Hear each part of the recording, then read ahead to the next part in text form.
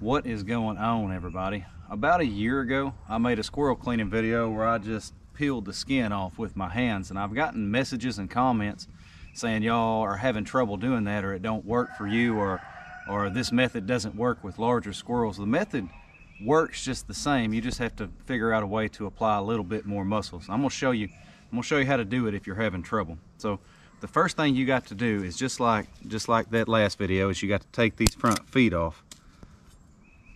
And I'll show you why that's important here in just a second.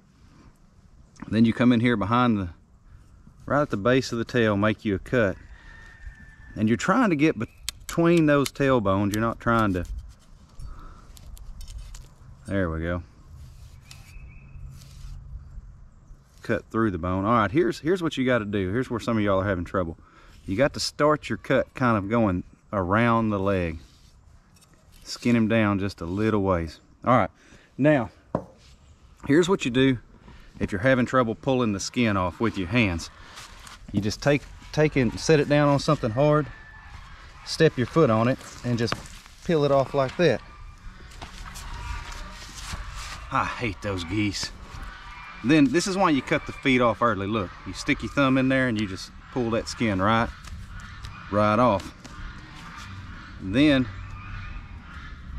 you just peel the bottom half off. You just kind of work your thumb back and forth until you can get a hold of it. Peel the bottom off. And then you lay them on a cutting board or something hard. You take the top half off, get it out of the way.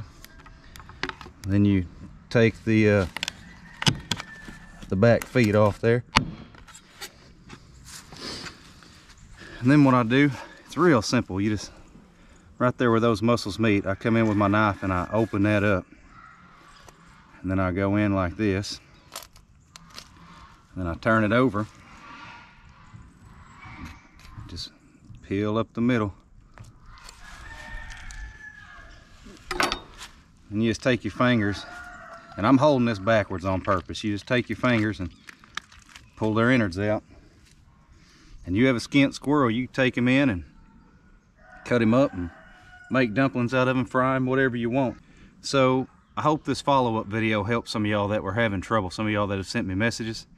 That is all I have on squirrel cleaning. I don't know how to do it any other way. So I appreciate y'all watching, and we'll catch you next time.